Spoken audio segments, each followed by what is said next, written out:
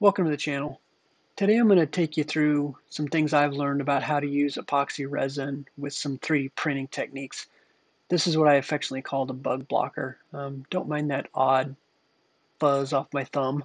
Wasn't worth taking time to fix that. So I'm going to take you through the process of adding epoxy and color to your 3D prints, and hope you learned something. All right, so we're going to start with some 5-minute quick cure epoxy resin and hardener. I got these from Hobby Lobby. I don't know, 10, 12 bucks, something like that. The idea is you spread out an equal amount of resin and hardener, um, and the ratios do matter. You'll see when you start playing with this stuff that it does matter. So then I start putting in some coloring, some yellow and some green pigment that again from Hobby Lobby, $5, something like that. And the key is to, along with getting the ratios right, mix, mix, mix very thoroughly before you start using it. But again, it is 5-minute epoxy, so time is important. So here you see I have a bug blocker with a little beer bottle design in it. And really the goal is to fill it up as quick as you can. Try not to introduce air bubbles if possible. Another tip is to don't overlap your design too much because it is a pain to sand it down and get things cleaned up. So the more you can keep the resin inside the opening, the easier it will be when it's time to sand it and clean it up. So, and then what I do is I tap it to get rid of the air bubbles and try not to get resin on your tools, but tap, tap, tap brings those air bubbles to the top of the design. And I'll just fast forward through the rest of these. You'll see the same technique is used throughout, really.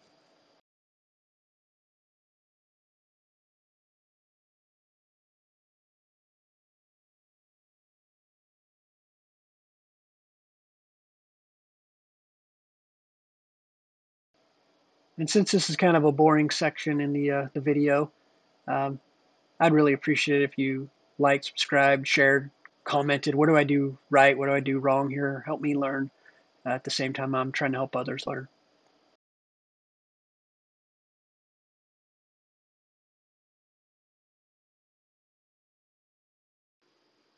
All right. Once everything's filled, it's time to try to get rid of more air bubbles as well as speed up the curing time. So I just use a regular old heat gun, a stripper, and slowly go over it, not to go too crazy and melt your 3D print at the same time. Depending on how well I mix the resin, I might do this multiple times. So this is the next morning after a few runs with the heat gun and just sitting overnight. And I test it by, using my thumbnail, see if I can put a dent in. And you can see that this still is a little bit soft on the top, but for my purposes, it's probably good enough to take it to the next step. And that next step is sanding.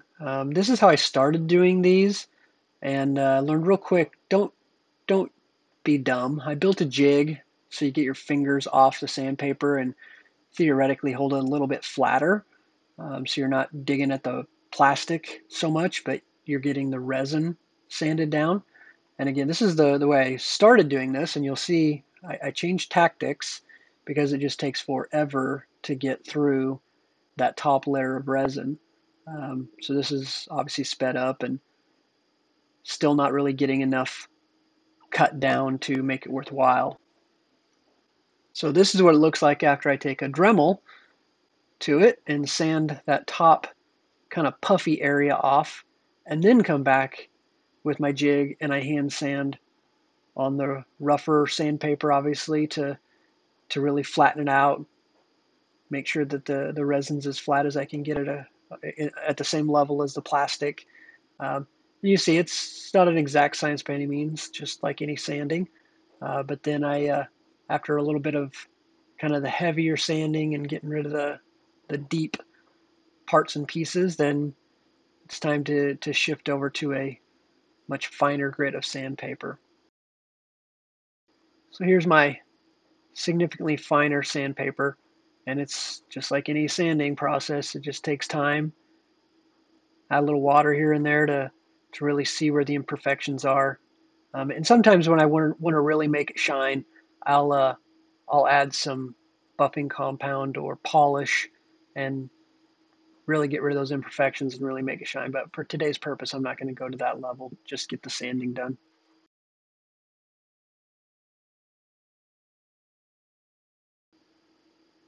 This looks pretty good. There's still a little bit of imperfections on there, but again, for my purposes today, I'm really not looking to be perfect. Just to show the process of how it works, and water helps find all those little glitches that you want to dig at.